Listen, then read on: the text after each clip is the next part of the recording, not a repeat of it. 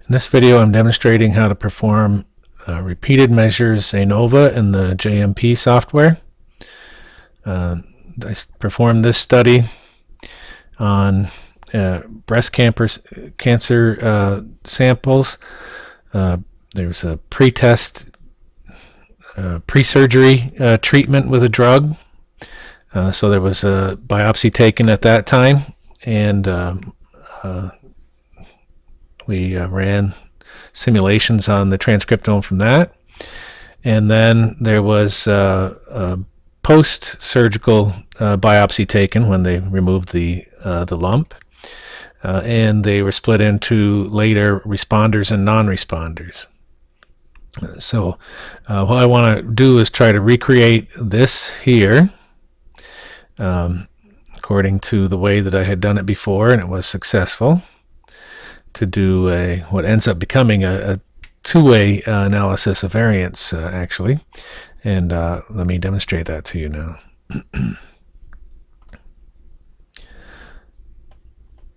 So using the instructions for the univariate approach, have a slight variation on it that would work, but here's the table in JMP, I guess it is.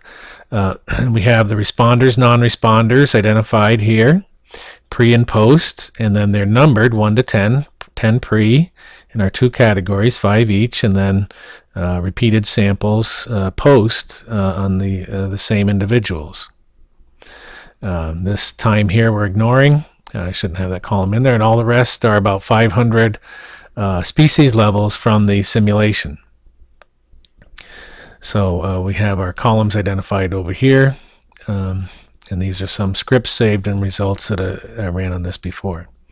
Okay, so it says choose the fit model under Analyze on the menu.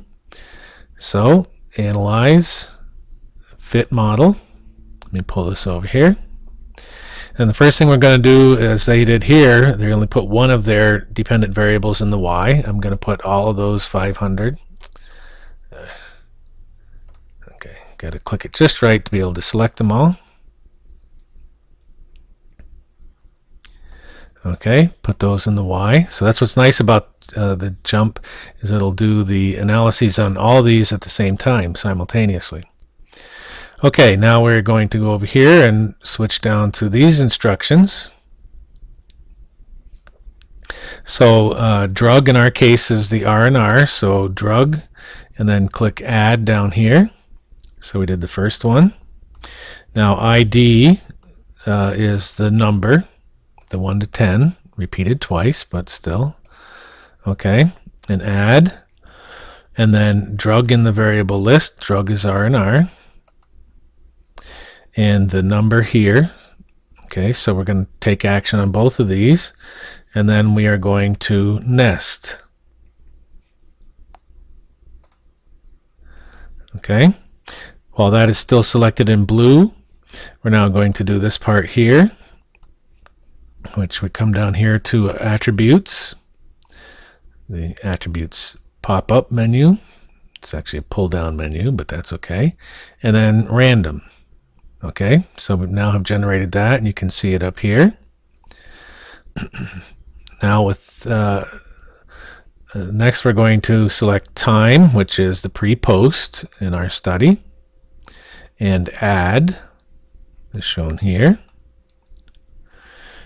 Now with the number and random, this line here selected in blue, we're going to continue, and we're going to select drug up here. Again, drug is the R&R, and time, so I'm pressing the shift button to select both of these, and then cross. Okay, so we have recreated what I had before, which is in the Word document here, as you can see. So those were the steps to get to that point, and then we run it. And so it's running the two-way Anovas, as it turns out to be, on all 500 of those, and doesn't take very long. And here's the results table. So you can see the species, or the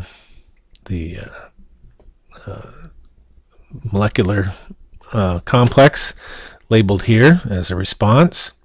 We see our typical two-way ANOVA results table with the interaction, the effect of drug, the R&R, and the effect of time, or the pre versus post. And then here's the probability that we would look at. What I'm going to do is scroll down to the F's, D, E. There's a fast L in here. Fad, fast receptor. Okay, so here we see one. The interaction is not significant, but the pre versus post, which is really what I'm interested in, I want to find a biomarker that will separate pre versus post. And maybe that's actually wrong. I actually want one that's going to separate responder from non-responder. But anyway, this one we can see does that.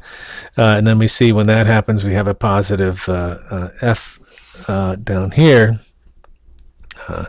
where the difference between the two is significant. So the ideal biomarker would be one that has a significant difference between the responders and non-responders, since we want a biomarker that's going to predict the between these two, right? So what I've done, you can go to the fat cross here, or whatever they call it, and you can click on these and copy, and then I've pasted those into a Word document. So as you see here. So here's one just below that, I guess. FASL, fast receptor, trimer fad, procaspase 10.